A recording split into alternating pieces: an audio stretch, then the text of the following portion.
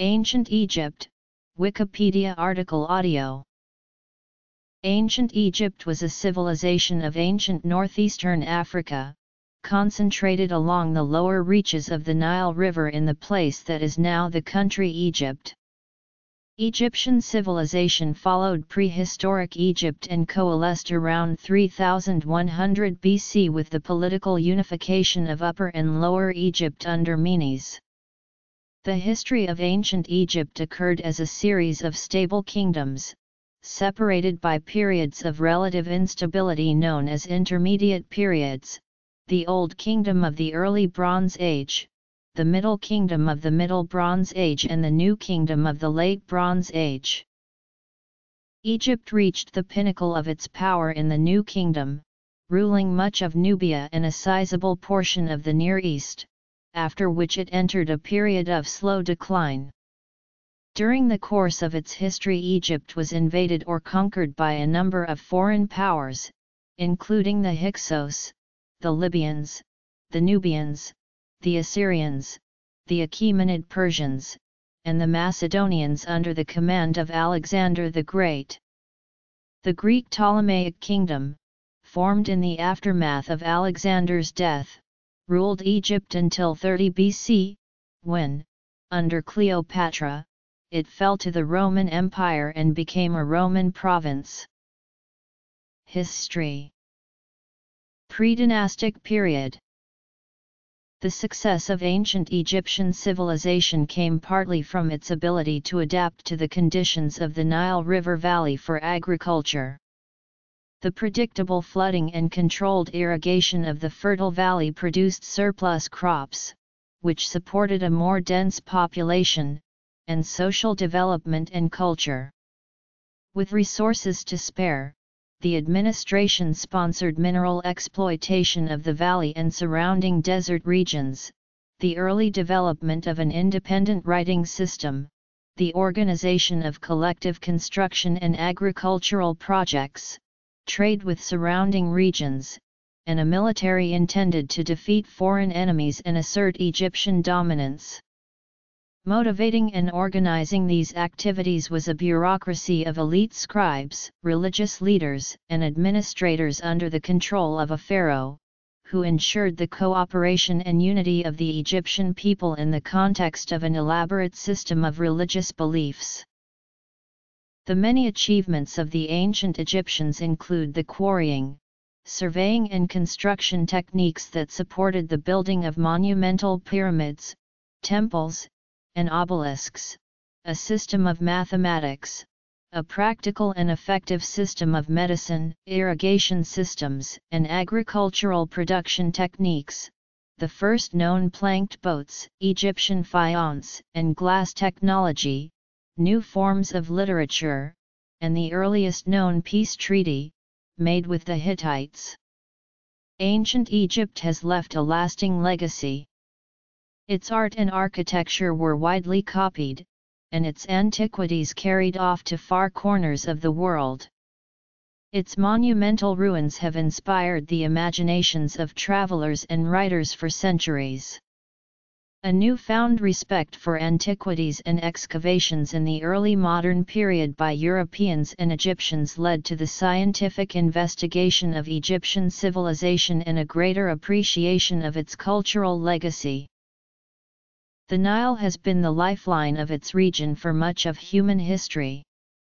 The fertile floodplain of the Nile gave humans the opportunity to develop a settled agricultural economy and a more sophisticated, centralized society that became a cornerstone in the history of human civilization. Nomadic modern human hunter-gatherers began living in the Nile Valley through the end of the Middle Pleistocene some 120,000 years ago. By the late Paleolithic period, the arid climate of northern Africa became increasingly hot and dry, forcing the populations of the area to concentrate along the river region. In pre-dynastic and early dynastic times, the Egyptian climate was much less arid than it is today. Large regions of Egypt were covered in treed savanna and traversed by herds of grazing ungulates. Foliage and fauna were far more prolific in all environs, and the Nile region supported large populations of waterfowl. Hunting would have been common for Egyptians, and this is also the period when many animals were first domesticated. By about 5500 BC, small tribes living in the Nile Valley had developed into a series of cultures demonstrating firm control of agriculture and animal husbandry, and identifiable by their pottery and personal items, such as combs, bracelets, and beads. The largest of these early cultures in Upper Egypt was the Battery, which probably originated in the Western Desert. It was known for its high-quality ceramics, stone tools, and its use of copper. Early dynastic period. The Battery was followed by the Amritian and Jersey cultures, which brought a number of technological improvements. As early as the Naqada I period, pre-dynastic Egyptians imported obsidian from Ethiopia, used to shape blades and other objects from flakes. In Naqada II times, early evidence exists of contact with the Near East, particularly Canaan, and the Byblos coast. Over a period of about 1,000 years, the Naqada culture developed from a few small farming communities into a powerful civilization whose leaders were in complete control of the people and resources of the Nile Valley. Establishing a power center at Nekhen, and later at Abydos, Naqada III leaders expanded their control of Egypt northwards along the Nile. They also traded with Nubia to the south, the oases of the Western Desert to the west, and the cultures of the Eastern Mediterranean and Near East to the east. The Naqada culture manufactured a diverse selection of material goods, reflective of the increasing power and wealth of the elite, as well as societal personal use items, which included combs, small statuary, painted pottery, high-quality decorative stone vases, cosmetic palettes, and jewelry made of gold, lapis, and ivory. They also developed a ceramic glaze known as faience, which was used well into the Roman period to decorate cups, amulets, and figurines. During the last pre-dynastic phase, the Naqada culture began using written symbols that eventually were developed into a full system of hieroglyphs for writing the ancient Egyptian language. Old Kingdom. The early dynastic period was approximately contemporary to the early Sumerian, Akkadian civilization of Mesopotamia and of ancient Elam. The 3rd century BC Egyptian priest Manetho grouped the long line of pharaohs from Menes to his own time into 30 dynasties, a system still used today. He chose to begin his official history with the king named Mene, who was believed to have united the two kingdoms of Upper and Lower Egypt. The transition to a unified state happened more gradually than ancient Egyptian writers represented, and there is no contemporary record of Menes. Some scholars now believe, however, that the mythical Menes may have been the pharaoh Narmer, who is depicted wearing royal regalia on the ceremonial Narmer palette, in a symbolic act of unification. In the early dynastic period about 3150 BC, the first of the dynastic pharaohs solidified control over Lower Egypt by establishing a capital at Memphis, from which he could control the labor force and agriculture of the fertile Delta region, as well as the lucrative and critical trade routes to the Levant. The increasing power and wealth of the pharaohs during the early dynastic period was reflected in their elaborate mastaba tombs and mortuary cult structures at Abydos, which were used to celebrate the deified pharaoh after his death. The strong institution of kingship developed by the pharaohs served to legitimize state control over the land, labor, and resources that were essential to the survival and growth of ancient Egyptian civilization. Major advances in architecture, art, and technology were made during the Old Kingdom, fueled by the increased agricultural productivity and resulting population, made possible by a well-developed central administration. Some of ancient Egypt's crowning achievements, the Giza pyramids and Great Sphinx, were constructed during the Old Kingdom. Under the direction of the vizier, state officials collected taxes, coordinated irrigation projects to improve crop yield, drafted peasants to work on construction projects, and established a justice system to maintain peace and order. First Intermediate Period. With the rising importance of central administration in Egypt, a new class of educated scribes and officials arose who were granted estates by the pharaoh in payment for their services. Pharaohs also made land grants to their mortuary cults and local temples, to ensure that these institutions had the resources to worship the pharaoh after his death. Scholars believe that 5 centuries of these practices slowly eroded the economic vitality of Egypt, and that the economy could no longer afford to support a large centralized administration.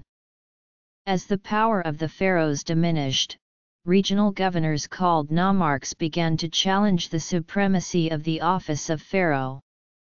This, coupled with severe droughts between 2200 and 2150 BC, is believed to have caused the country to enter the 140-year period of famine and strife known as the First Intermediate Period. Middle Kingdom. After Egypt's central government collapsed at the end of the Old Kingdom, the administration could no longer support or stabilize the country's economy. Regional governors could not rely on the king for help in times of crisis, and the ensuing food shortages and political disputes escalated into famines and small-scale civil wars. Yet despite difficult problems, local leaders, owing no tribute to the pharaoh, used their newfound independence to establish a thriving culture in the provinces.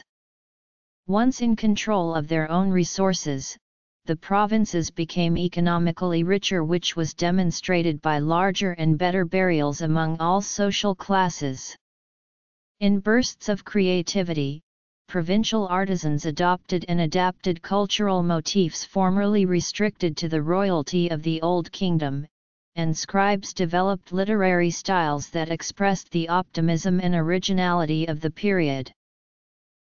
Second Intermediate Period and the Hyksos.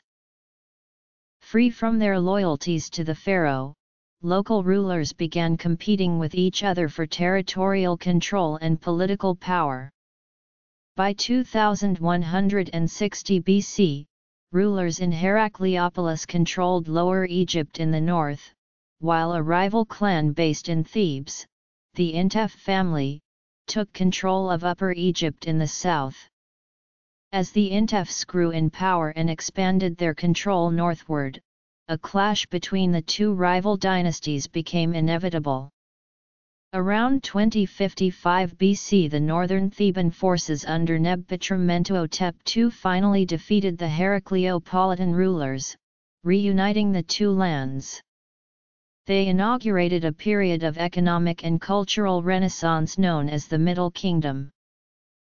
The pharaohs of the Middle Kingdom restored the country's stability and prosperity, thereby stimulating a resurgence of art, literature, and monumental building projects. Mentuhotep II and his 11th dynasty successors ruled from Thebes, but the vizier Amenemhat, upon assuming the kingship at the beginning of the 12th dynasty around 1985 BC, shifted the nation's capital to the city of Itjaitai, located in Fayum. From Itjaitai, the pharaohs of the 12th dynasty undertook a far-sighted land reclamation and irrigation scheme to increase agricultural output in the region. Moreover, the military reconquered territory in Nubia that was rich in quarries and gold mines, while laborers built a defensive structure in the eastern delta, called the Walls of the Ruler, to defend against foreign attack. New Kingdom. With the pharaohs having secured the country militarily and politically and with vast agricultural and mineral wealth at their disposal, the nation's population, arts, and religion flourished. In contrast to elitist Old Kingdom attitudes towards the gods, the Middle Kingdom displayed an increase in expressions of personal piety. Middle Kingdom literature featured sophisticated themes and characters written in a confident, eloquent style. The relief and portrait sculpture of the period captured subtle, individual details that reached new heights of technical sophistication. The last great ruler of the Middle Kingdom, Amenemhat III, allowed Semitic-speaking Canaanite settlers from the Near East into the Delta region to provide a sufficient labor force for his especially active mining and building campaigns. These ambitious building and mining activities, however, combined with severe Nile floods later in his reign, strained the economy and precipitated the slow decline into the Second Intermediate Period during the later 13th and 14th dynasties. During this decline, the Canaanite settlers began to assume greater control of the Delta region, eventually coming to power in Egypt as the Hyksos. Around 1785 BC, as the power of the Middle Kingdom pharaohs weakened, a Western Asian people called the Hyksos, who had already settled in the Delta, seized control of Egypt and established their capital at Avaris, forcing the former central government to retreat to Thebes. The pharaoh was treated as a vassal and expected to pay tribute. The Hyksos retained Egyptian models of government and identified as pharaohs, thereby integrating Egyptian elements into their culture. They and other invaders introduced new tools of warfare into Egypt, most notably the composite bow and the horse-drawn chariot. After retreating south, the native Theban kings found themselves trapped between the Canaanite Hyksos ruling the north and the Hyksos Nubian allies, the Cushites, to the south. After years of vassalage, Thebes gathered enough strength to challenge the Hyksos in a conflict that lasted more than 30 years, until 1555 BC. The pharaohs Seqenenre-Tao II and Kamose were ultimately able to defeat the Nubians to the south of Egypt, but failed to defeat the Hyksos. That task fell to Kamose's successor, Ahmose I, who successfully waged a series of campaigns that permanently eradicated the Hyksos' presence in Egypt. He established a new dynasty and, in the new kingdom that followed, the military became a central priority for the pharaohs, who sought to expand Egypt's borders and attempted to gain mastery of the Near East. The New Kingdom pharaohs established a period of unprecedented prosperity by securing their borders and strengthening diplomatic ties with their neighbors, including the Mitanni Empire, Assyria, and Canaan. Military campaigns waged under Thutmose I and his grandson Thutmose III extended the influence of the pharaohs to the largest empire Egypt had ever seen. Third Intermediate Period. Between their reigns, Hatshepsut, a queen who established herself as pharaoh, launched many building projects, including restoration of temples damaged by the Hyksos, and sent trading expeditions to Punt and the Sinai. When Thutmose III died in 1425 BC, Egypt had an empire extending from Naya in northwest Syria to the Fourth Cataract of the Nile in Nubia, cementing loyalties and opening access to critical imports such as bronze and wood. Late Period. The New Kingdom pharaohs began a large-scale building campaign to promote the god Amun, whose growing cult was based in Karnak. They also constructed monuments to glorify their own achievements, both real and imagined. The Karnak Temple is the largest Egyptian temple ever built. Around 1350 BC, the stability of the new kingdom was threatened when Amenhotep IV ascended the throne and instituted a series of radical and chaotic reforms. Changing his name to Akhenaten, he touted the previously obscure sun deity Aten as the supreme deity, suppressed the worship of most other deities, and moved the capital to the new city of Akhetaten. He was devoted to his new religion and artistic style. After his death, the cult of the Aten was quickly abandoned and the traditional religious order restored.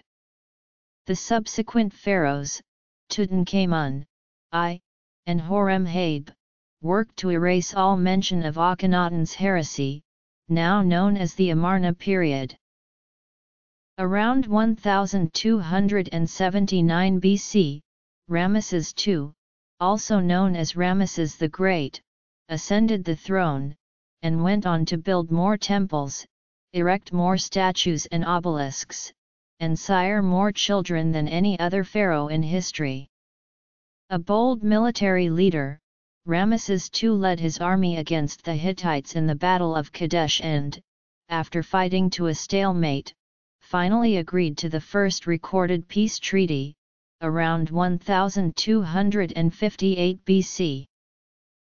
Egypt's wealth, however, made it a tempting target for invasion, particularly by the Libyan Berbers to the west, and the Sea Peoples, a conjectured confederation of seafarers from the Aegean Sea. Initially, the military was able to repel these invasions, but Egypt eventually lost control of its remaining territories in southern Canaan, much of it falling to the Assyrians. The effects of external threats were exacerbated by internal problems such as corruption, tomb robbery, and civil unrest. After regaining their power, the high priests at the Temple of Amun in Thebes accumulated vast tracts of land and wealth, and their expanded power splintered the country during the Third Intermediate Period. Ptolemaic Period. Roman Period.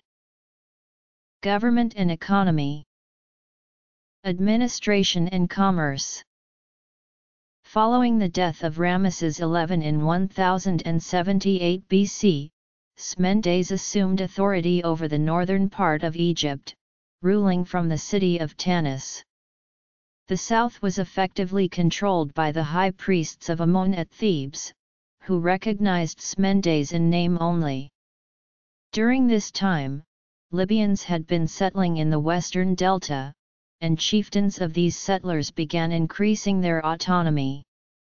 Libyan princes took control of the delta under Shoshenkai in 945 BC, founding the so-called Libyan or Bubastite dynasty that would rule for some 200 years. Shoshenk also gained control of southern Egypt by placing his family members in important priestly positions. Libyan control began to erode as a rival dynasty in the delta arose in Leontopolis, and Kushites threatened from the south.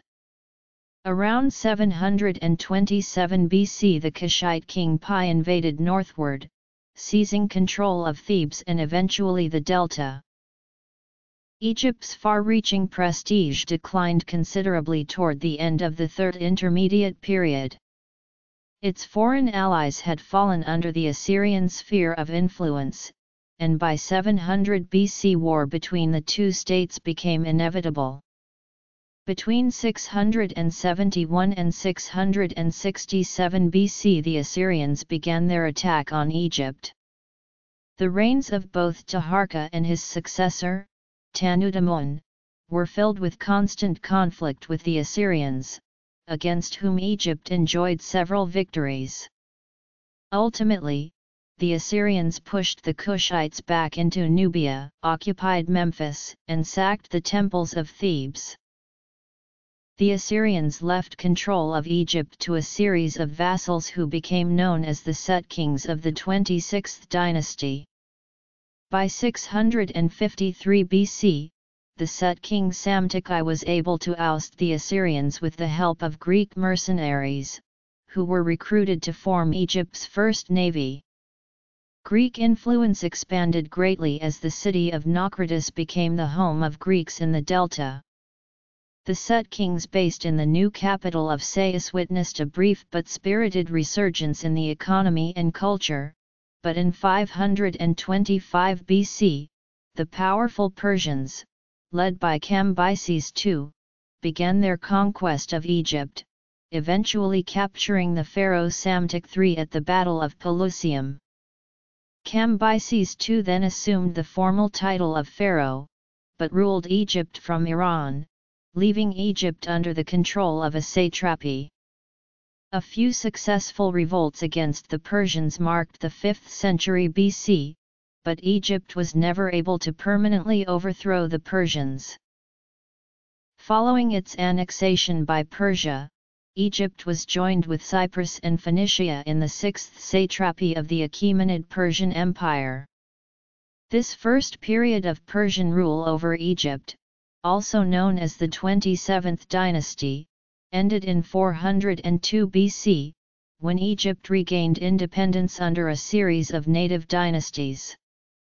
The last of these dynasties, the 30th, proved to be the last native royal house of ancient Egypt, ending with the kingship of Nectanebo II.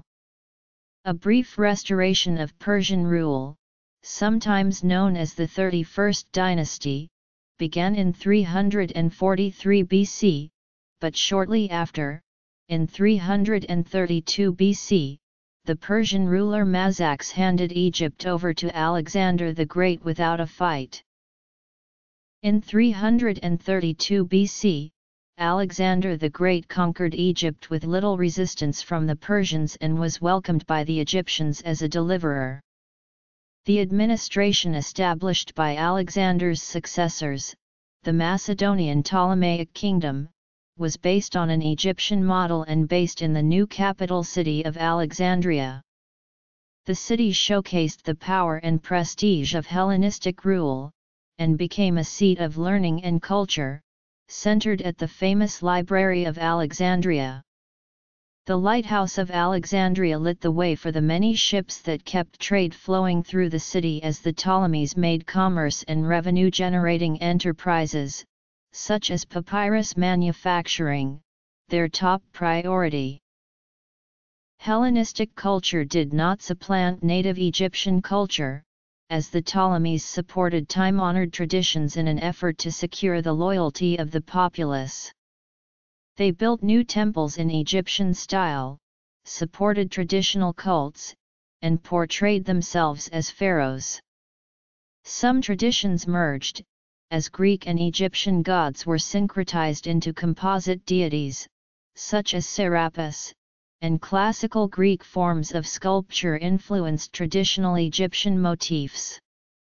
Despite their efforts to appease the Egyptians, the Ptolemies were challenged by native rebellion, bitter family rivalries, and the powerful mob of Alexandria that formed after the death of Ptolemy IV. In addition, as Rome relied more heavily on imports of grain from Egypt, the Romans took great interest in the political situation in the country. Continued Egyptian revolts, ambitious politicians, and powerful opponents from the Near East made this situation unstable, leading Rome to send forces to secure the country as a province of its empire. Egypt became a province of the Roman Empire in 30 BC, following the defeat of Mark Antony and Ptolemaic Queen Cleopatra VII by Octavian in the Battle of Actium. The Romans relied heavily on grain shipments from Egypt, and the Roman army, under the control of a prefect appointed by the emperor, quelled rebellions, strictly enforced the collection of heavy taxes, and prevented attacks by bandits, which had become a notorious problem during the period. Alexandria became an increasingly important center on the trade route with the Orient, as exotic luxuries were in high demand in Rome. Social status. Although the Romans had a more hostile attitude than the Greeks towards the Egyptians, some traditions such as mummification and worship of the traditional gods continued. The art of mummy portraiture flourished, and some Roman emperors had themselves depicted as pharaohs, though not to the extent that the Ptolemies had. The former lived outside Egypt and did not perform the ceremonial functions of Egyptian kingship. Local administration became Roman in style and closed to native Egyptians. From the mid-1st century AD, Christianity took root in Egypt and it was originally seen as another cult that could be accepted. However, it was an uncompromising religion that sought to win converts from Egyptian religion and Greco-Roman religion and threatened popular religious traditions. This led to the persecution of converts to Christianity, culminating in the Great Purges of Diocletian starting in 303, but eventually Christianity won out. In 391 the Christian Emperor Theodosius introduced legislation that banned pagan rites and closed temples. Alexandria became the scene of great anti-pagan riots with public and private religious imagery destroyed. As a consequence, Egypt's native religious culture was continually in decline. While the native population certainly continued to speak their language, the ability to read hieroglyphic writing slowly disappeared as the role of the Egyptian temple priests and priestesses diminished. The temples themselves were sometimes converted to churches or abandoned to the desert. In the 4th century, as the Roman Empire divided, Egypt found itself in the Eastern Empire with its capital at Constantinople. In the waning years of the empire, Egypt fell to the Sassanid Persian army, was recaptured by the Roman Emperor Heraclius, and then was finally captured by Muslim Rashidun army in 639–641 AD, ending Roman rule. Legal system. Agriculture. Animals. The pharaoh was the absolute monarch of the country and, at least in theory, wielded complete control of the land and its resources. The king was the supreme military commander and head of the government, who relied on a bureaucracy of officials to manage his affairs. In charge of the administration was his second-in-command, the vizier, who acted as the king's representative and coordinated land surveys, the treasury, building projects, the legal system, and the archives. At a regional level, the country was divided into as many as 42 administrative regions called nomes, each governed by a nomarch, who was accountable to the vizier for his jurisdiction. The temples formed the backbone of the economy. Not only were they houses of worship, but were also responsible for collecting and storing the nation's wealth in a system of granaries and treasuries administered by overseers, who redistributed grain and goods. Much of the economy was centrally organized and strictly controlled. Although the ancient Egyptians did not use coinage until the late period, they did use a type of money barter system, with standard sacks of grain and the deben, a weight of roughly 91 grams of copper or silver, forming a common denominator. Workers were paid in grain. A simple laborer might earn 5 1/2 sacks of grain per month, while a foreman might earn 7 1/2 sacks. Prices were fixed across the country and recorded in lists to facilitate trading. For example, a shirt cost 5 copper deben, while a cow cost 140 deben. Grain could be traded for other goods, according to the fixed price list. During the 5th century BC, coined money was introduced into Egypt from abroad. At first the coins were used as standardized pieces of precious metal rather than true money, but in the following centuries international traders came to rely on coinage. Egyptian society was highly stratified, and social status was expressly displayed. Farmers made up the bulk of the population, but agricultural produce was owned directly by the state, temple, or noble family that owned the land. Farmers were also subject to a labor tax and were required to work on irrigation or construction projects in a corvée system.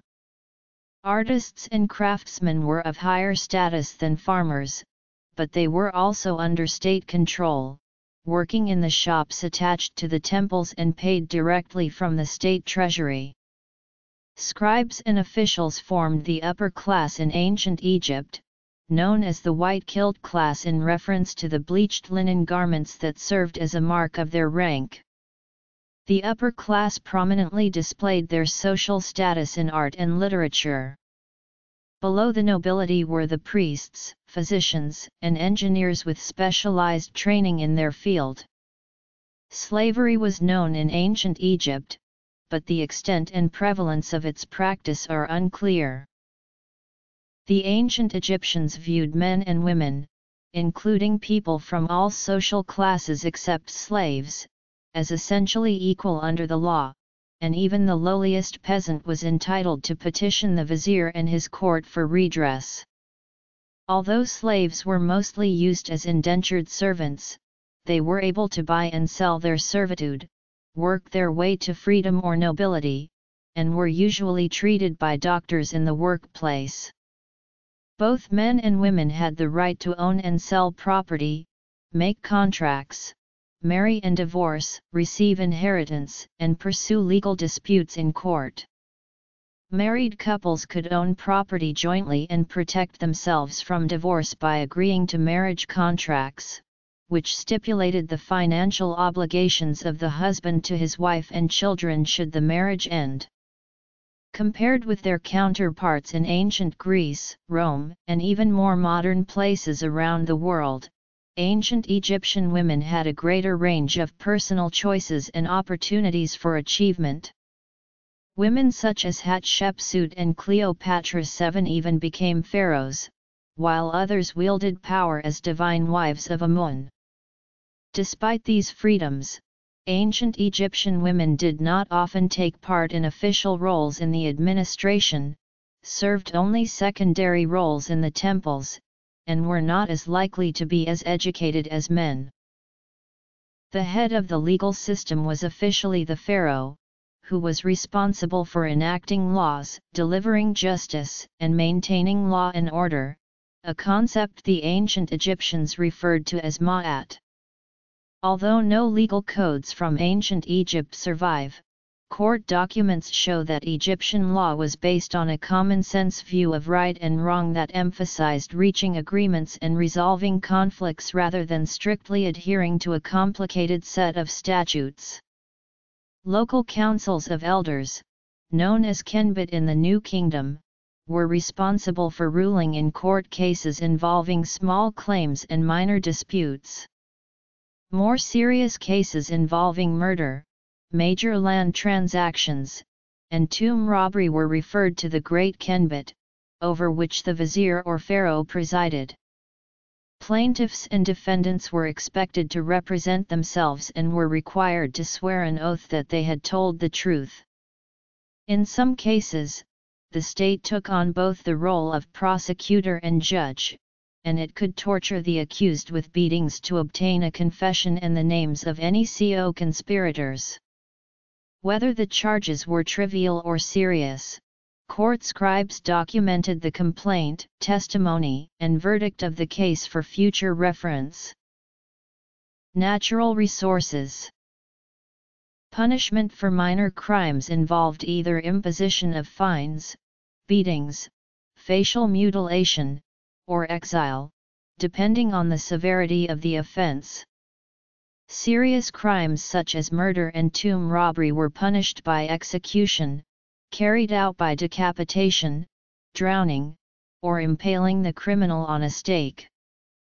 Punishment could also be extended to the criminal's family. Beginning in the New Kingdom, oracles played a major role in the legal system, dispensing justice in both civil and criminal cases. The procedure was to ask the god a yes or no question concerning the right or wrong of an issue. The god, carried by a number of priests, rendered judgment by choosing one or the other, moving forward or backward, or pointing to one of the answers written on a piece of papyrus or an ostracan. A combination of favorable geographical features contributed to the success of ancient Egyptian culture, the most important of which was the rich fertile soil resulting from annual inundations of the Nile River. The ancient Egyptians were thus able to produce an abundance of food, allowing the population to devote more time and resources to cultural, technological, and artistic pursuits. Land management was crucial in ancient Egypt because taxes were assessed based on the amount of land a person owned. Farming in Egypt was dependent on the cycle of the Nile River. The Egyptians recognized 3 seasons: Ake, Peret, and Chamu. The flooding season lasted from June to September, depositing on the river's banks a layer of mineral-rich silt ideal for growing crops. After the floodwaters had receded, the growing season lasted from October to February. Farmers plowed and planted seeds in the fields, which were irrigated with ditches and canals. Egypt received little rainfall, so farmers relied on the Nile to water their crops. From March to May, farmers used sickles to harvest their crops, which were then threshed with a flail to separate the straw from the grain. Winnowing removed the chaff from the grain, and the grain was then ground into flour, brewed to make beer, or stored for later use. The ancient Egyptians cultivated emmer and barley, and several other cereal grains, all of which were used to make the 2 main food staples of bread and beer. Flax plants, uprooted before they started flowering, were grown for the fibers of their stems. These fibers were split along their length and spun into thread, which was used to weave sheets of linen and to make clothing. Papyrus growing on the banks of the Nile River was used to make paper. Vegetables and fruits were grown in garden plots, close to habitations and on higher ground, and had to be watered by hand. Vegetables included leeks, garlic, melons, squashes, pulses, lettuce, and other crops, in addition to grapes that were made into wine. The Egyptians believed that a balanced relationship between people and animals was an essential element of the cosmic order, thus humans, animals, and plants were believed to be members of a single whole.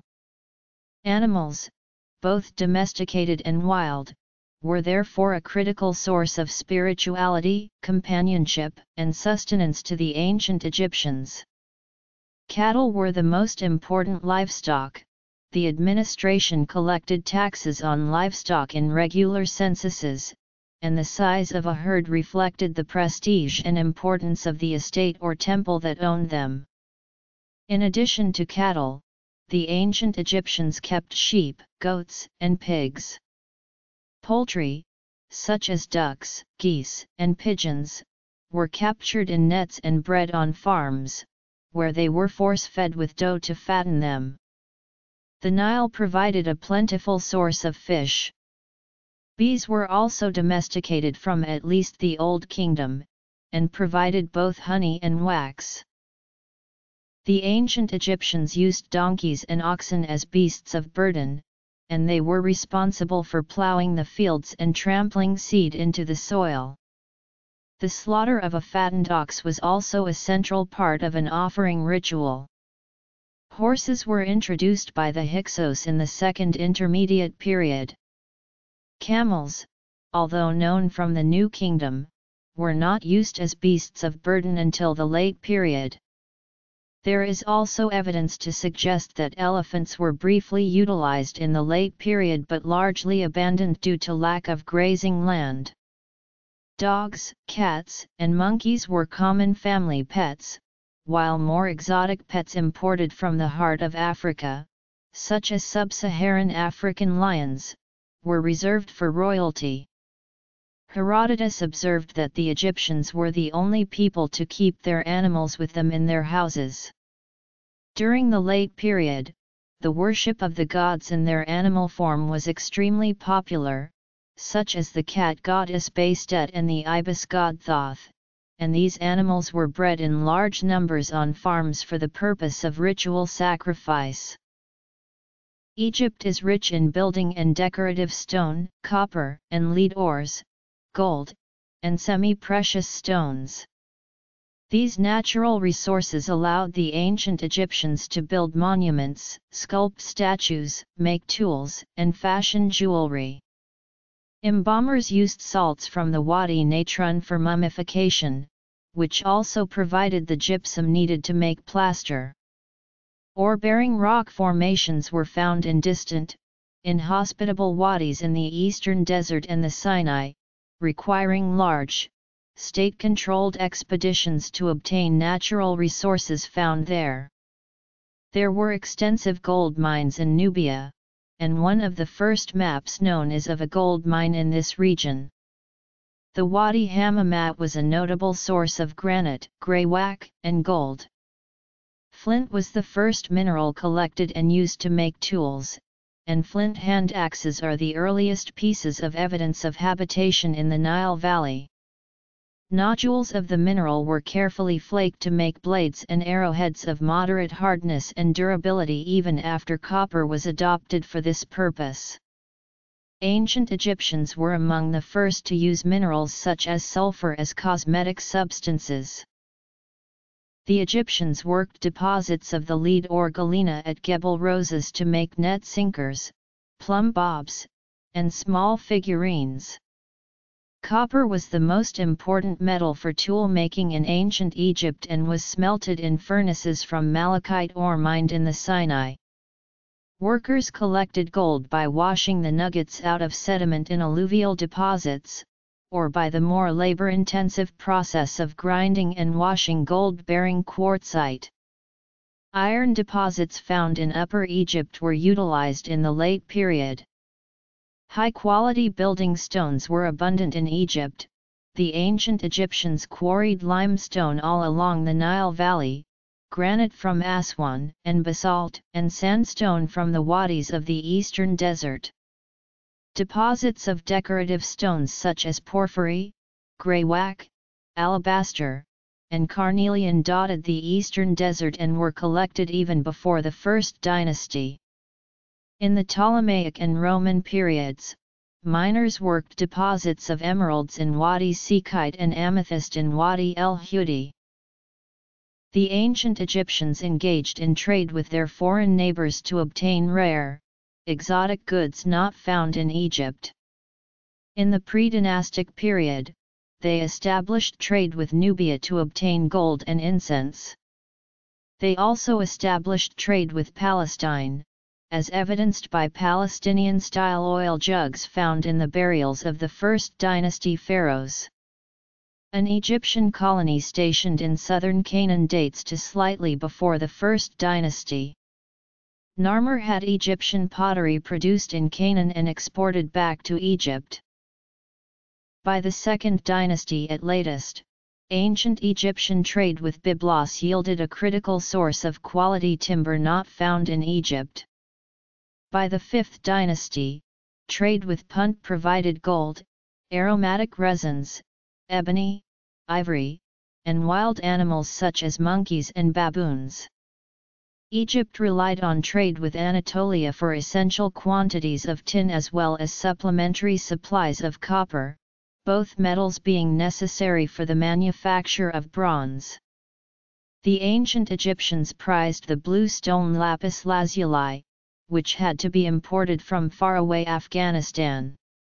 Egypt's Mediterranean trade partners also included Greece and Crete, which provided, among other goods, supplies of olive oil. In exchange for its luxury imports and raw materials, Egypt mainly exported grain, gold, linen, and papyrus, in addition to other finished goods including glass and stone objects. Trade. Language. The Egyptian language is a northern Afro-Asiatic language closely related to the Berber and Semitic languages. It has the second longest known history of any language, having been written from c. 3200 BC to the Middle Ages and remaining as a spoken language for longer. The phases of ancient Egyptian are Old Egyptian, Middle Egyptian, Late Egyptian, Demotic and Coptic. Egyptian writings do not show dialect differences before Coptic, but it was probably spoken in regional dialects around Memphis and later Thebes.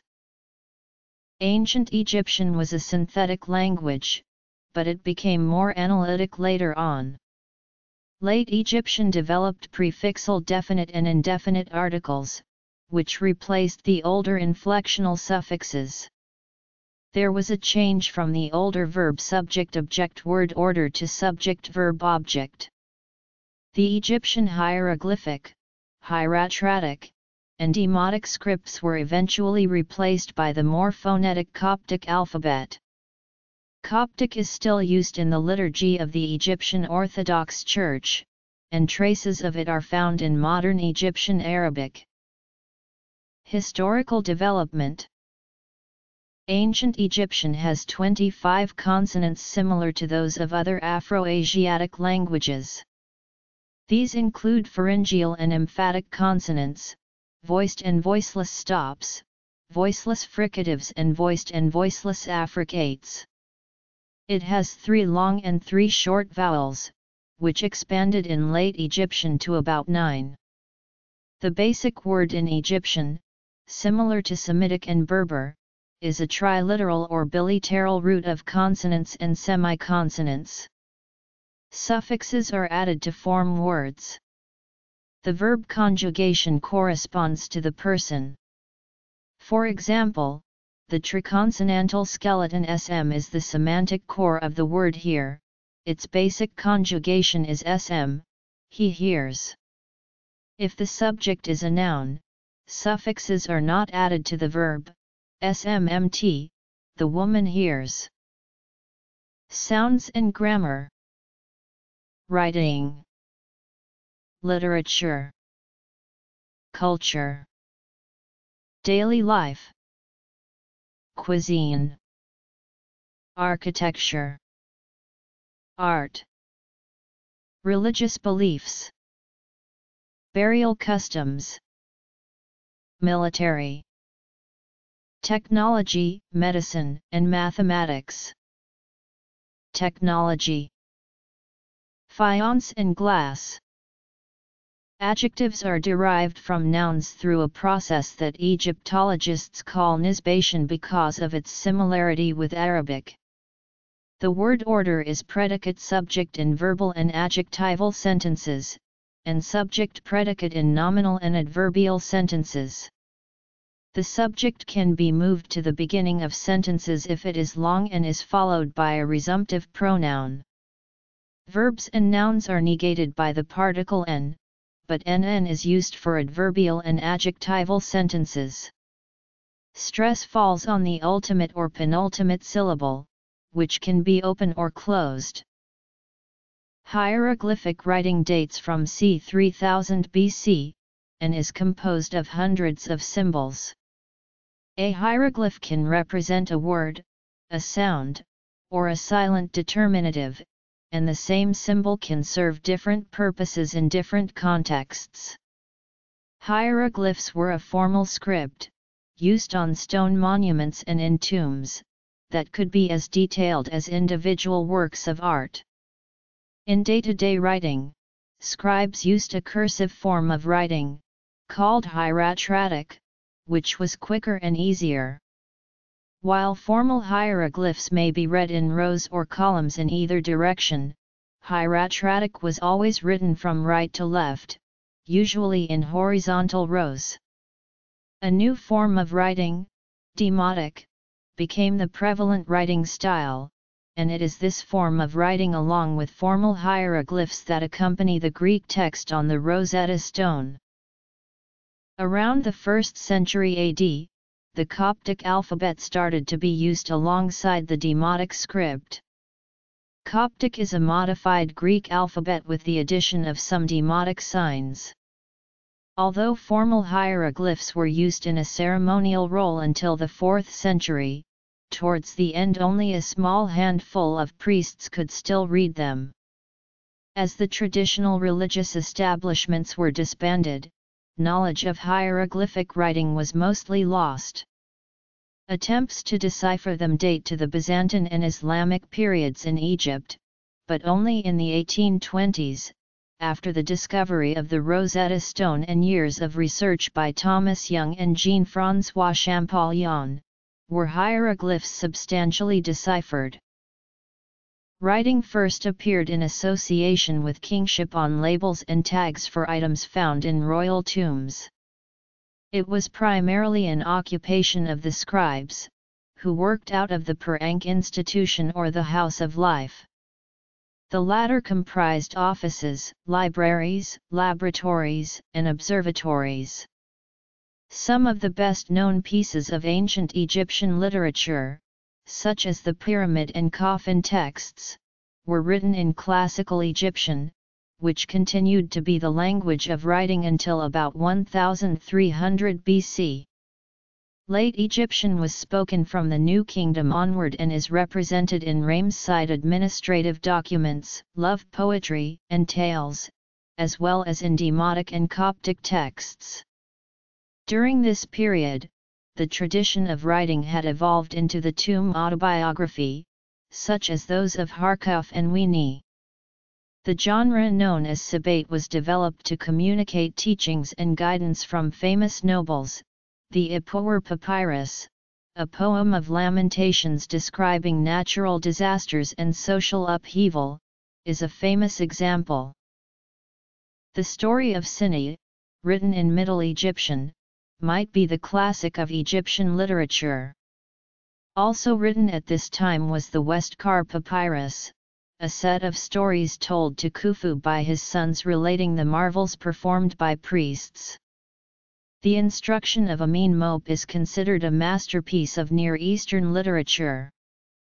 Towards the end of the New Kingdom, the vernacular language was more often employed to write popular pieces like the story of Wenamon and the Instruction of Eni. The former tells the story of a noble who is robbed on his way to buy cedar from Lebanon and of his struggle to return to Egypt. From about 700 BC, narrative stories and instructions, such as the popular instructions of Ankhshashanki, as well as personal and business documents were written in the Demotic script and phase of Egyptian. Many stories written in Demotic during the Greco-Roman period were set in previous historical eras, when Egypt was an independent nation ruled by great pharaohs such as Ramesses II. Most ancient Egyptians were farmers tied to the land. Their dwellings were restricted to immediate family members, and were constructed of mud brick designed to remain cool in the heat of the day. Each home had a kitchen with an open roof, which contained a grindstone for milling grain and a small oven for baking the bread. Walls were painted white and could be covered with dyed linen wall hangings.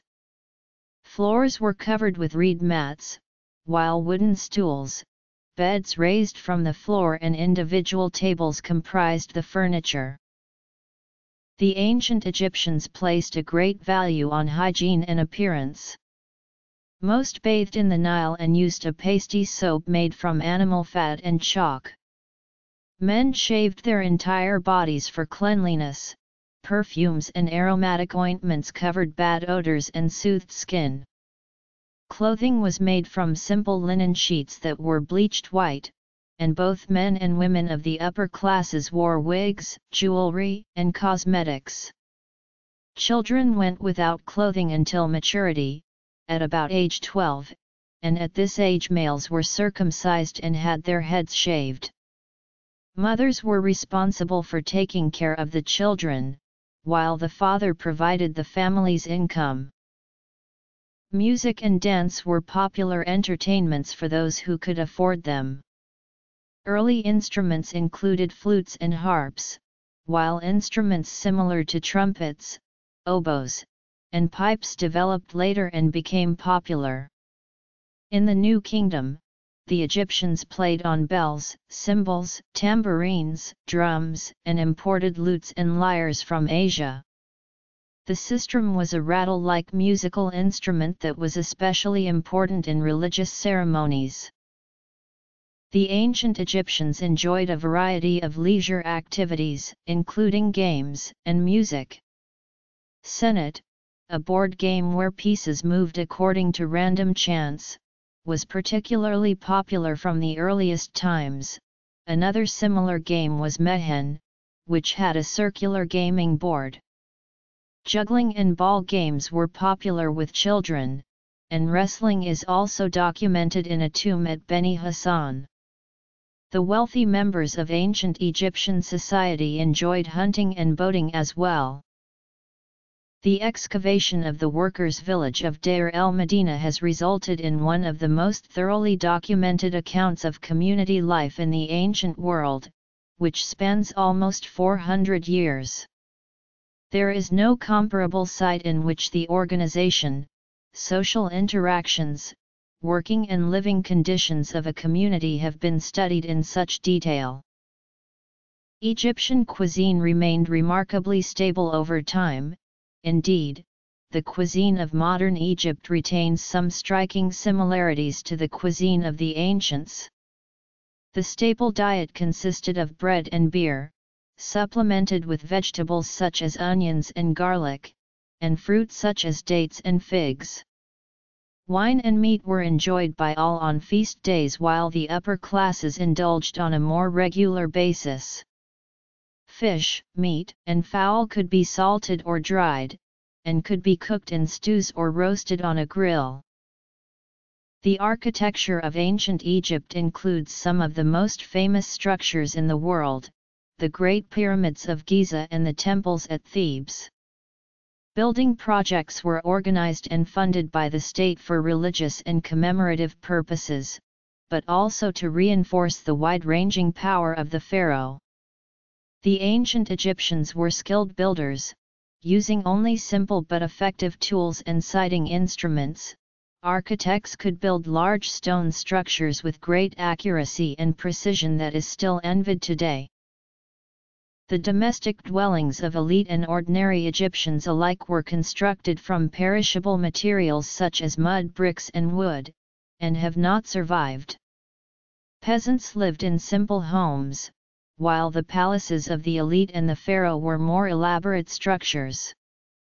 A few surviving New Kingdom palaces, such as those in Makata and Amarna, show richly decorated walls and floors with scenes of people, birds, water pools, deities, and geometric designs. Important structures such as temples and tombs that were intended to last forever were constructed of stone instead of mud bricks. The architectural elements used in the world's first large-scale stone building, Djoser's mortuary complex, include post and lintel supports in the papyrus and lotus motif. The earliest preserved ancient Egyptian temples, such as those at Giza, consist of single, enclosed halls with roof slabs supported by columns.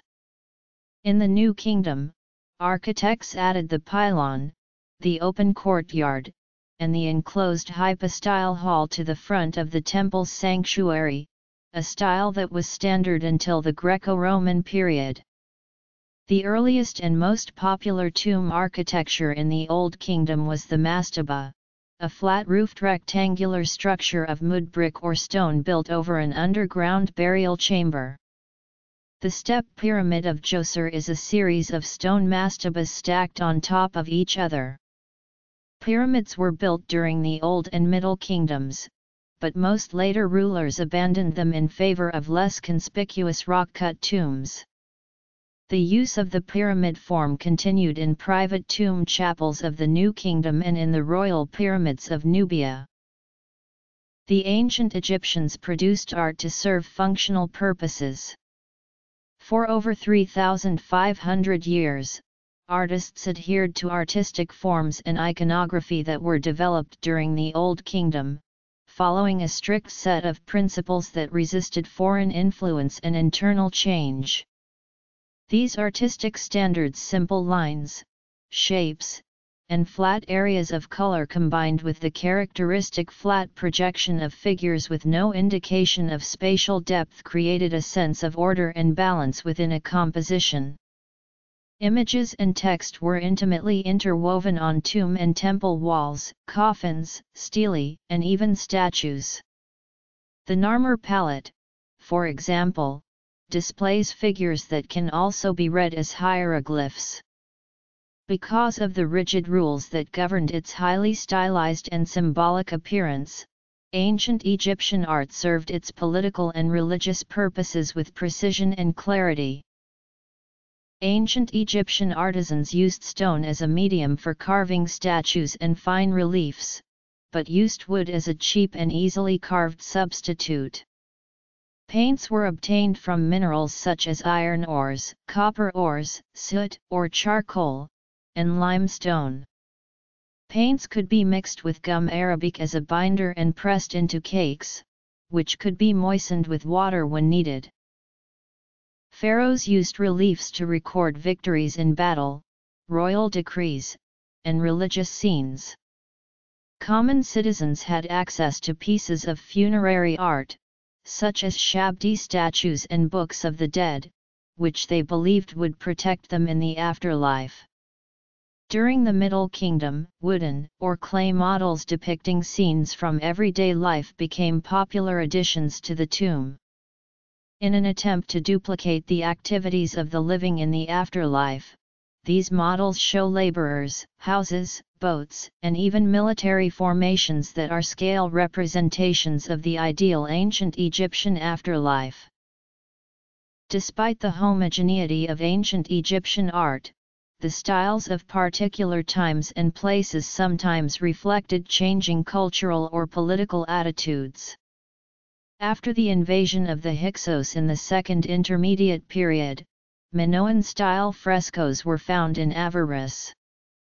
The most striking example of a politically driven change in artistic forms comes from the Amarna period, where figures were radically altered to conform to Akhenaten's revolutionary religious ideas. This style, known as Amarna art, was quickly abandoned after Akhenaten's death and replaced by the traditional forms. Beliefs in the divine and in the afterlife were ingrained in ancient Egyptian civilization from its inception. Pharaonic rule was based on the divine right of kings. The Egyptian pantheon was populated by gods who had supernatural powers and were called on for help or protection. However, the gods were not always viewed as benevolent, and Egyptians believed they had to be appeased with offerings and prayers. The structure of this pantheon changed continually as new deities were promoted in the hierarchy, but priests made no effort to organize the diverse and sometimes conflicting myths and stories into a coherent system. These various conceptions of divinity were not considered contradictory but rather layers in the multiple facets of reality. Gods were worshipped in cult temples administered by priests acting on the king's behalf. At the center of the temple was the cult statue in a shrine. Temples were not places of public worship or congregation, and only on select feast days and celebrations was a shrine carrying the statue of the god brought out for public worship. Normally, the god's domain was sealed off from the outside world and was only accessible to temple officials. Common citizens could worship private statues in their homes, and amulets offered protection against the forces of chaos. After the New Kingdom, the pharaoh's role as a spiritual intermediary was de-emphasized as religious customs shifted to direct worship of the gods. As a result, priests developed a system of oracles to communicate the will of the gods directly to the people. The Egyptians believed that every human being was composed of physical and spiritual parts or aspects. In addition to the body, each person had a WT, a BA, a Ka, and a name. The heart, rather than the brain, was considered the seat of thoughts and emotions. After death, the spiritual aspects were released from the body and could move at will, but they required the physical remains as a permanent home. The ultimate goal of the deceased was to rejoin his Ka and Ba and become one of the blessed dead, living on as an Ak, or effective one. For this to happen, the deceased had to be judged worthy in a trial, in which the heart was weighed against a feather of truth. If deemed worthy, the deceased could continue their existence on earth in spiritual form. The ancient Egyptians maintained an elaborate set of burial customs that they believed were necessary to ensure immortality after death. These customs involved preserving the body by mummification, performing burial ceremonies, and interring with the body goods the deceased would use in the afterlife. Before the Old Kingdom, bodies buried in desert pits were naturally preserved by desiccation. The arid, desert conditions were a boon throughout the history of ancient Egypt for burials of the poor, who could not afford the elaborate burial preparations available to the elite. Wealthier Egyptians began to bury their dead in stone tombs and use artificial mummification, which involved removing the internal organs, wrapping the body in linen, and burying it in a rectangular stone sarcophagus or wooden coffin. Beginning in the 4th dynasty, some parts were preserved separately in canopic jars. By the New Kingdom, the ancient Egyptians had perfected the art of mummification. The best technique took 70 days and involved removing the internal organs, removing the brain through the nose, and desiccating the body in a mixture of salts called natron. The body was then wrapped in linen with protective amulets inserted between layers and placed in a decorated anthropoid coffin. Mummies of the late period were also placed in painted cartonnage mummy cases. Actual preservation practices declined during the Ptolemaic and Roman eras, while greater emphasis was placed on the outer appearance of the mummy, which was decorated. Wealthy Egyptians were buried with larger quantities of luxury items, but all burials, regardless of social status, included goods for the deceased. Funerary texts were often included in the grave, and, beginning in the New Kingdom, so were Shabdi statues that were believed to perform manual labor for them in the afterlife. Rituals in which the deceased was magically reanimated accompanied burials. After burial, living relatives were expected to occasionally bring food to the tomb and recite prayers on behalf of the deceased. The ancient Egyptian military was responsible for defending Egypt against foreign invasion, and for maintaining Egypt's domination in the ancient Near East. The military protected mining expeditions to the Sinai during the Old Kingdom and fought civil wars during the First and Second Intermediate periods. The military was responsible for maintaining fortifications along important trade routes, such as those found at the city of Buin on the way to Nubia. Forts also were constructed to serve as military bases, such as the fortress at Sile, which was a base of operations for expeditions to the Levant. In the New Kingdom, a series of pharaohs used the standing Egyptian army to attack and conquer Kush and parts of the Levant. Typical military equipment included bows and arrows, spears, and round-topped shields made by stretching animal skin over a wooden frame. In the New Kingdom, the military began using chariots that had earlier been introduced by the Hyksos invaders. Weapons and armor continued to improve after the adoption of bronze. Shields were now made from solid wood with a bronze buckle, spears were tipped with a bronze point, and the khepesh was adopted from Asiatic soldiers. The pharaoh was usually depicted in art and literature riding at the head of the army. It has been suggested that at least a few pharaohs, such as Seqenenre Tao II and his sons, did do so. However, it has also been argued that kings of this period did not personally act as frontline war leaders, fighting alongside their troops.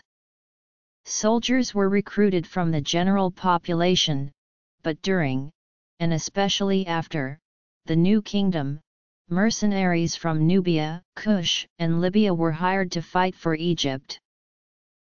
In technology, medicine, and mathematics, ancient Egypt achieved a relatively high standard of productivity and sophistication. Traditional empiricism, as evidenced by the Edwin Smith and Ebers papyri, is first credited to Egypt. The Egyptians created their own alphabet and decimal system. Even before the Old Kingdom, the ancient Egyptians had developed a glassy material known as faience, which they treated as a type of artificial semi-precious stone.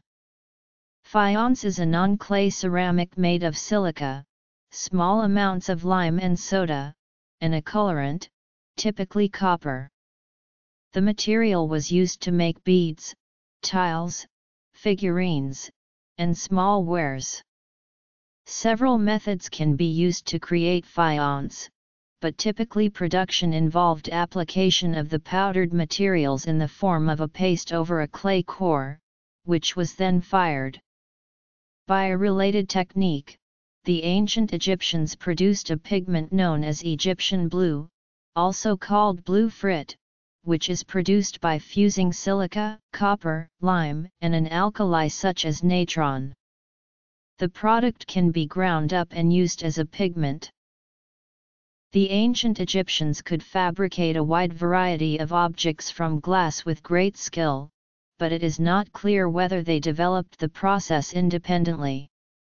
It is also unclear whether they made their own raw glass or merely imported pre-made ingots, which they melted and finished.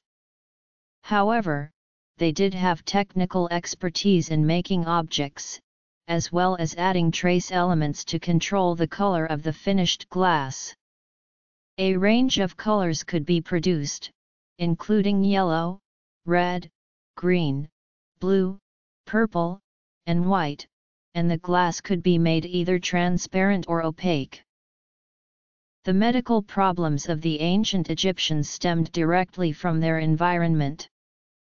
Living and working close to the Nile brought hazards from malaria and debilitating schistosomiasis parasites, which caused liver and intestinal damage.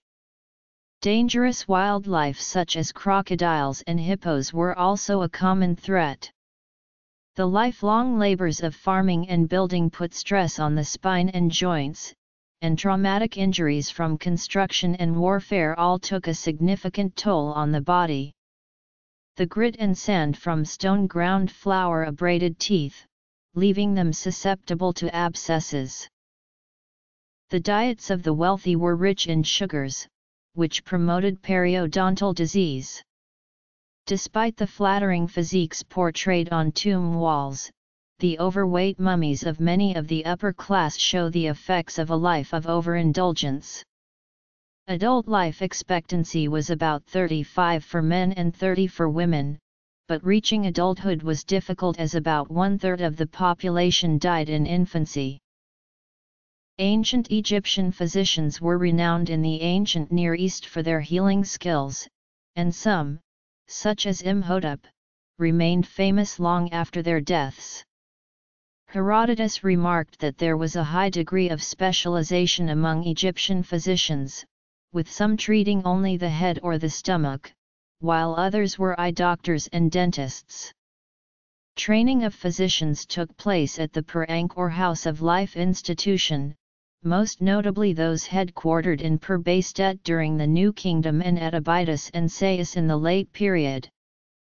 Medical papyri show empirical knowledge of anatomy, injuries, and practical treatments. Wounds were treated by bandaging with raw meat, white linen, sutures, nets, pads, and swabs soaked with honey to prevent infection, while opium, thyme and belladonna were used to relieve pain. The earliest records of burn treatment describe burn dressings that use the milk from mothers of male babies. Prayers were made to the goddess Isis. Moldy bread, honey, and copper salts were also used to prevent infection from dirt and burns. Garlic and onions were used regularly to promote good health and were thought to relieve asthma symptoms. Ancient Egyptian surgeons stitched wounds, set broken bones, and amputated diseased limbs, but they recognized that some injuries were so serious that they could only make the patient comfortable until death occurred. Early Egyptians knew how to assemble planks of wood into a ship hull and had mastered advanced forms of shipbuilding as early as 3000 BC. The Archaeological Institute of America reports that the oldest planked ships known are the Abydos boats. A group of 14 discovered ships in Abydos were constructed of wooden planks sewn together. Discovered by Egyptologist David O'Connor of New York University, woven straps were found to have been used to lash the planks together, and reeds or grass stuffed between the planks helped to seal the seams. Because the ships are all buried together and near a mortuary belonging to Pharaoh Khafre, originally they were all thought to have belonged to him, but one of the 14 ships dates to 3000 BC, and the associated pottery jars buried with the vessels also suggest earlier dating. The ship dating to 3000 BC was 75 feet long and is now thought to perhaps have belonged to an earlier pharaoh, perhaps one as early as Hor-Aha. Early Egyptians also knew how to assemble planks of wood with tree nails to fasten them together, using pitch for caulking the seams. The Khufu ship, a 43.6-meter vessel sealed into a pit in the Giza Pyramid complex at the foot of the Great Pyramid of Giza in the 4th dynasty around 2500 BC, is a full-size surviving example that may have filled the symbolic function of a solar bark. Early Egyptians also knew how to fasten the planks of this ship together with mortise and tenon joints. Large seagoing ships are known to have been heavily used by the Egyptians in their trade with the city-states of the eastern Mediterranean, especially Byblos, and in several expeditions down the Red Sea to the land of Punt. In fact, one of the earliest Egyptian words for a seagoing ship is a Byblos ship, which originally defined a class of Egyptian seagoing ships used on the Byblos run. However, by the end of the Old Kingdom, the term had come to include large seagoing ships, whatever their destination. In 2011, archaeologists from Italy, the United States, and Egypt excavating a dried-up lagoon known as Mersig Oasis have unearthed traces of an ancient harbor that once launched early voyages like Hatshepsut's Punt expedition onto the open ocean. Some of the site's most evocative evidence for the ancient Egyptian seafaring prowess include large ship timbers and hundreds of feet of ropes, made from papyrus, coiled in huge bundles. And in 2013 a team of Franco-Egyptian archaeologists discovered what is believed to be the world's oldest port, dating back about 4,500 years, from the time of King Cheops on the Red Sea coast near Wadi el-Jarf. In 1977, an ancient north-south canal dating to the Middle Kingdom of Egypt was discovered extending from Lake Timsa to the Bala Lakes. It was dated to the Middle Kingdom of Egypt by extrapolating dates of ancient sites constructed along its course. The earliest attested examples of mathematical calculations date to the pre-dynastic Naqada period, and show a fully developed numeral system. The importance of mathematics to an educated Egyptian is suggested by a New Kingdom fictional letter in which the writer proposes a scholarly competition between himself and another scribe regarding everyday calculation tasks such as accounting of land, labor, and grain.